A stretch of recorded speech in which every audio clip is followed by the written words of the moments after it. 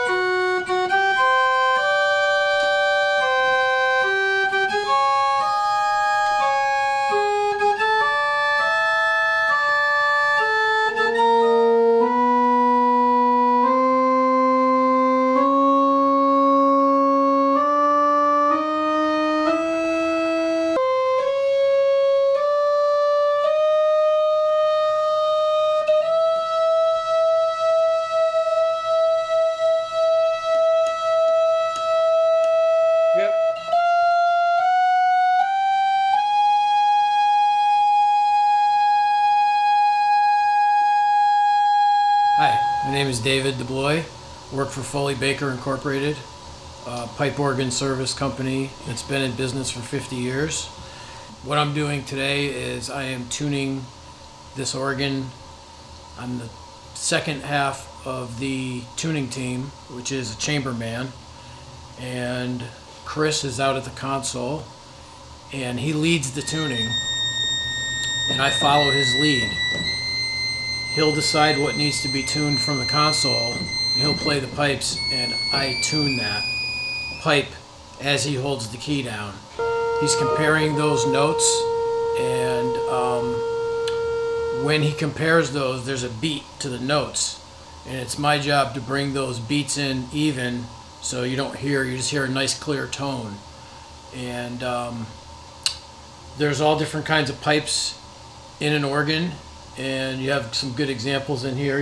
These are reed pipes right here, which has a wire to tune on, and they also have flaps, for instance, up on the top of these pipes here. Those are more for the tone of the pipe, but you can use them to tune if you have to.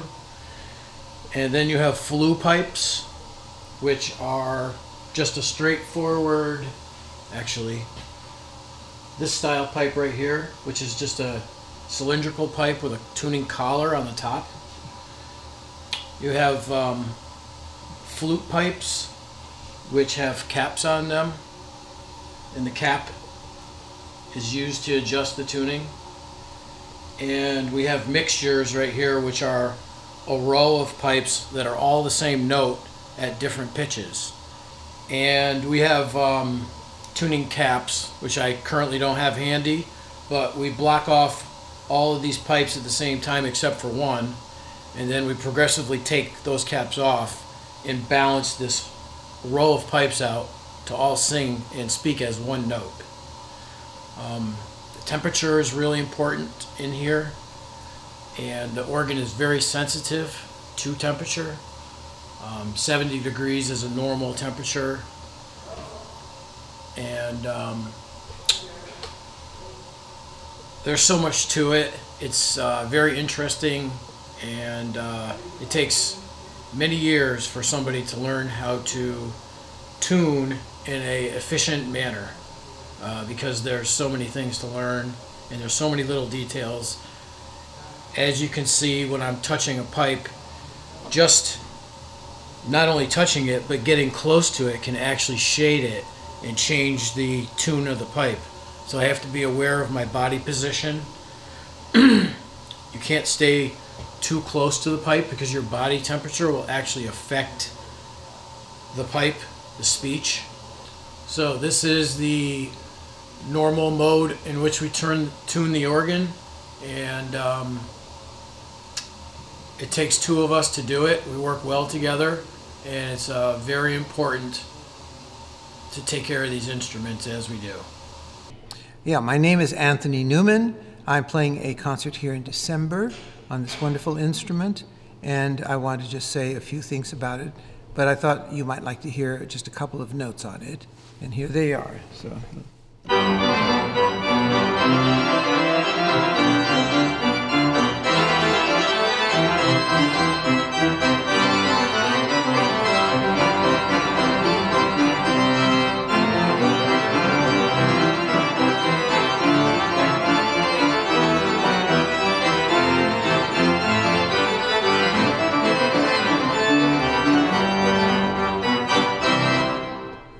Part of a Bach fugue in C major from the Toccata Adagio and Fugue in C. And let me just tell you a few things about this organ. The few organs that I've designed, I think a total of 5 in my life, are small but strong instruments. So I call them Mighty Mouse organs. Mighty Mouse. So this is a Mighty Mouse. This is as small as the mouse ever gets, and it has this distinction. There are not a lot of small stops, not a lot of soft stops. The soft stops would include, for example, this. That's on the main manual, and then on the upper keyboard, another flute, very pretty, and that's all that we have as far as soft stops. Now, the big stops are the trumpets, for example.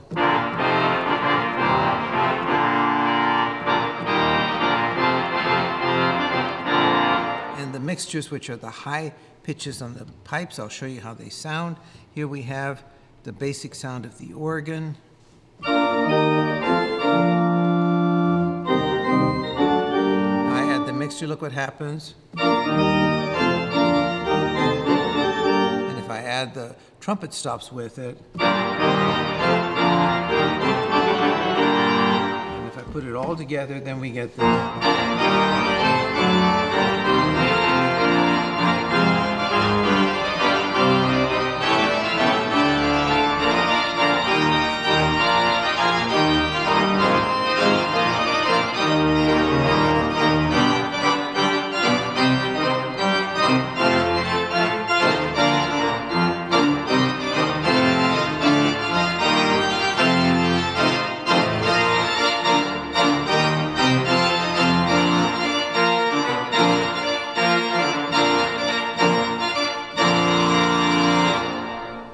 That is pretty much the full sound of the organ.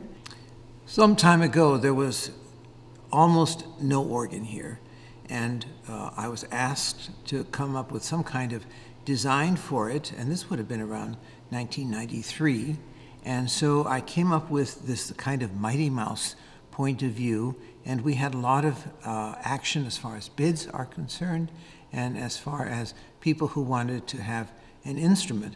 Now, it also just so happened that Stephen Russell had built or rebuilt an organ at my church in Bedford, that's St. Matthew's Church, and he submitted a bid for this organ, and he got it because it was the low bid. And he designed an organ which is similar to my instrument in Bedford as far as brilliant sound, and that's what we have here. So it's an instrument that plays Bach very well.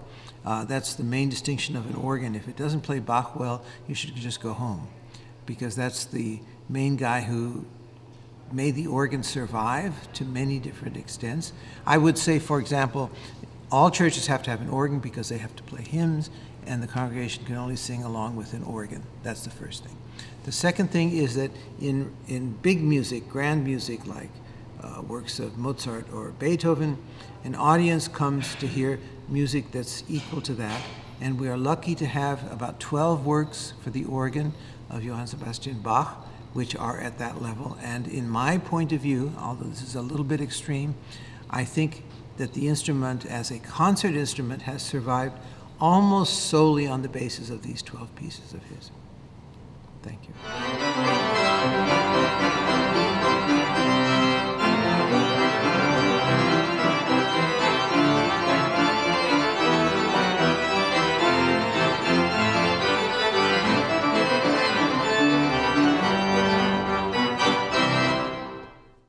You're watching Lewisboro Community Television, Channel 20.